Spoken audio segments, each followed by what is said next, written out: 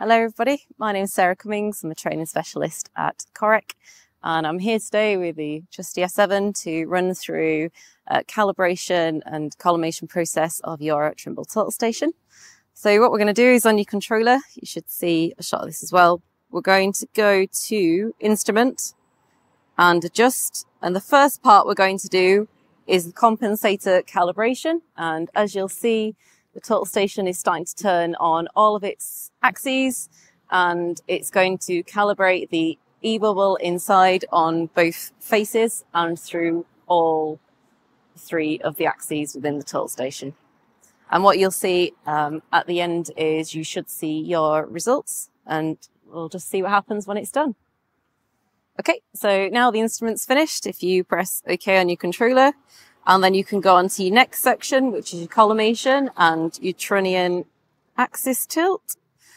So on the screen, it'll show you your current values of what you had if it was previously done, and it may be at 0 if it's come back, if it's brand new, or if it's come back from calibration or from service recently.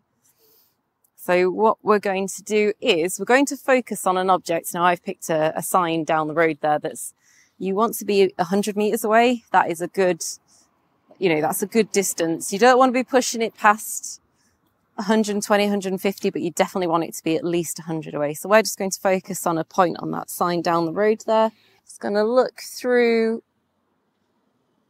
the target, the site, and get it onto a set point that we can keep coming back to. So I'm going to pick the top of this arrow. Okay. And we're going to measure that. And then what we're going to do is we're going to take it off the target and back on. And we're going to measure that again.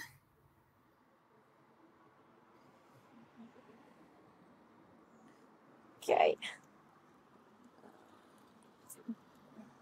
Take it off, back on again. Okay. Measure that.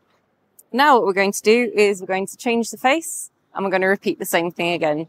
Putting it on the target, taking it off. I'm going to do it at least 3 times. You can do it more if you'd like, but that's what is a good number to do.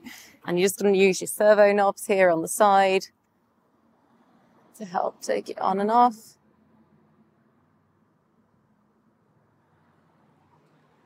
Do that. And we'll do it one more time.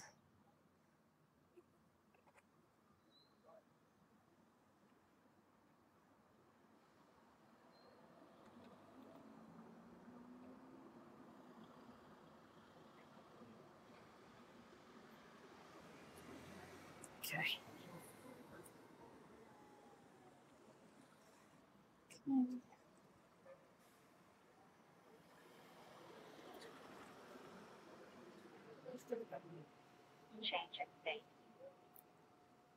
There we go.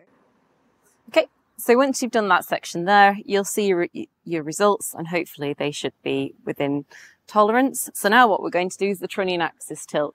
So what we've got in front of us, we're very lucky today, obviously in a nice spot, is the church spire, and that's what we're going to use. You're ideally looking for like a 30 degrees is like the ideal. So this is a good spot, and it's quite a steep vertical of 30 degrees. So like before, what we're going to do is we're going to point it on, take some measurement, take the crosshairs off, bob them back on, do that. Again, we're going to do about 3 times a day on each face. Obviously, we'll change the face and take the shots again. So I'm just going to bob that on the top of the spire. Again, using the servo knobs to get it to a point where we can get that repeatability. Okay, and we'll measure that.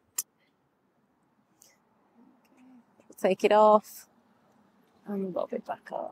And now we're going to change the face and do the same again.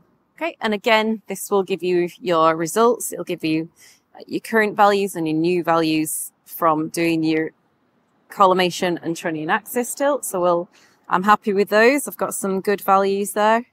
So I'll press accept. And I'll just give it a moment to log it.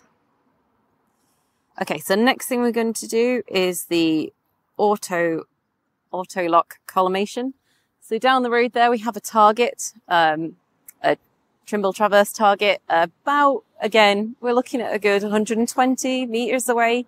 Similar to before, you know, you want to be 100, 150, but anywhere in between there is the ideal sweet spot. So we're going to fire to the target down the road. What the auto lock collimation is doing, as we're shooting to our traverse prism, which is our -35 Trimble Traverse prism, as the EDM is coming out, it's taking the measurements off the reflected surface like your prism.